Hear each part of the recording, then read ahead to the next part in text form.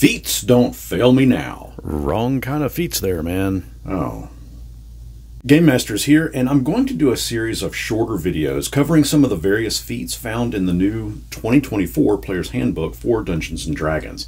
This video is all about the origin feat Crafter. An origin feat is one that is tied to your origin, your background. And to get the Crafter feat, you must take the Artisan origin. Having the Crafter feat will grant to you proficiency with 3 artisan tools of your choice from what is called a fast crafting table. I'll show you that in just a moment. The Crafter feat also can benefit you as it lets you somewhat automatically barter for a better price when you buy non-magical items. You get 20% off, which is kind of cool.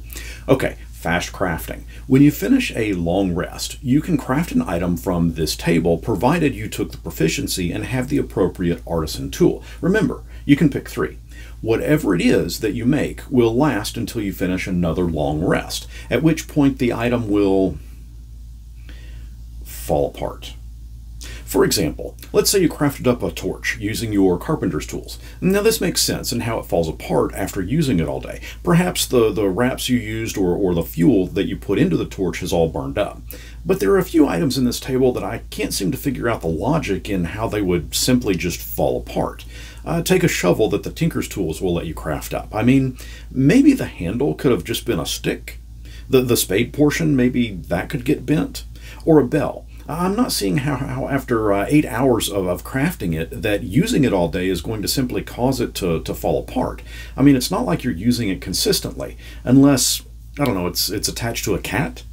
This is a section that I would have loved to have seen a bit more development. And I get that this fast crafting table is just an example of what all you could craft up. I mean, I'd likely allow my players to use their carpenter's tool to craft up a small bench to sit on, for example. Or perhaps use either the tinker's tools or the smith's tools to make some fishing hooks, even though those are not listed. Anyways, that's the origin feat Crafter. I'll be covering a few more feats from this book and giving my commentary on them, so be sure to subscribe if you haven't. Give this video a thumbs up, and be sure to bookmark this playlist so that you don't miss those videos. What are some items you could see being crafted based on the artisan's tools presented? Let me know down in the comments, and until next our paths cross, may your bell not fall apart.